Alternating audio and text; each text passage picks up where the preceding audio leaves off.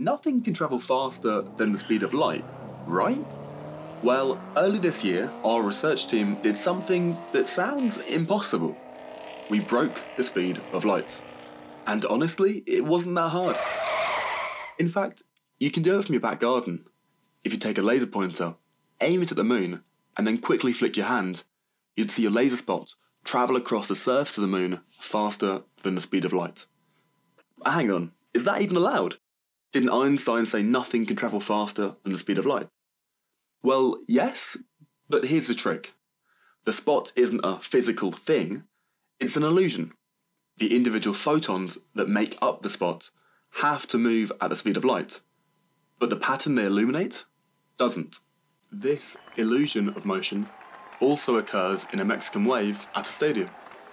Although the fans don't move from right to left, the coordination of many fans makes it look like a wave is moving around the stadium. We call this illusion synthetic motion. And it was this idea of synthetic motion that got us thinking. If an object looks like it moves faster than the speed of light, does it behave like it's really faster than light? So, starting from the earlier thought experiment, we replaced the laser pointer with a high-powered pulsed laser, and instead of the moon, we used a nanoscale sample thinner than a red blood cell. The top layer of the sample is made from a glass-like material called indium tin oxide, while the bottom layer is made from gold. Now normally, this sample is super dull and unreflective. However, when it's hit by an intense laser pulse, it becomes highly reflective for just a fraction of a second. This happens because electrons inside the indium tin oxide absorb energy from the light pulse and heat up extremely rapidly, changing the reflectivity, before then cooling down again just as quickly. By focusing a high-energy laser pulse, we can heat up a really small region of our sample, creating a tiny temporary mirror, which we can then use to scatter a second pulse into a range of angles and colours in a process called space-time diffraction. Now this weird process can only occur if we create an object like our mirror that's really small and exists for only a very brief amount of time. And, just like on the moon, we can make our laser spot, and therefore the mirror, move as fast as we want, even faster than the speed of light. Except unlike before, our laser spot creates an object that we can now study, that interact with light. So, what happens when light is scattered from an object moving faster than the speed of light? Well, this is a bit of a tough one, so let's rewind and think about a more familiar situation where waves scatter from a moving object. Imagine standing by a road when a car drives past you. The engine sounds higher pitched as it approaches and then lower as it moves away. This happens because of the Doppler effect.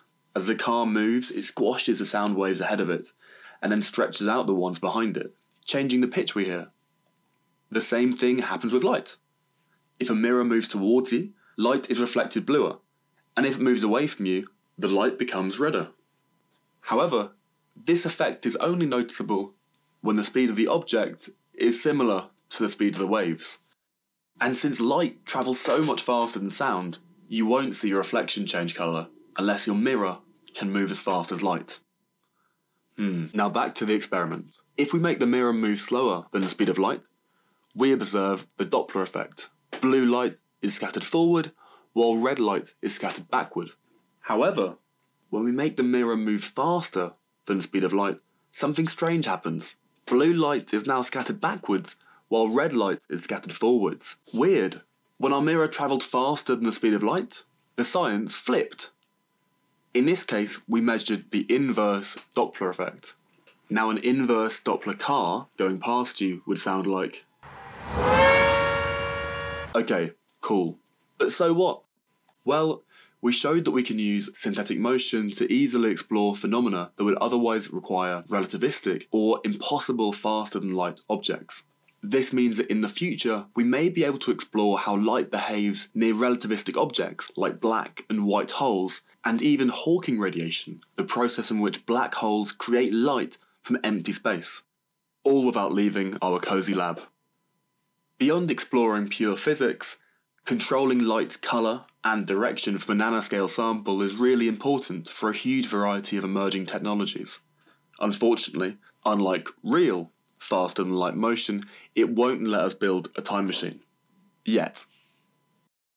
Finally, a huge thank you to all the fantastic scientists involved in making this work happen, and I really hope you found this video interesting. If you'd like to learn more about this work, the paper can be freely accessed online at Nature Communications, and feel free to reach out to me. Thanks so much for watching.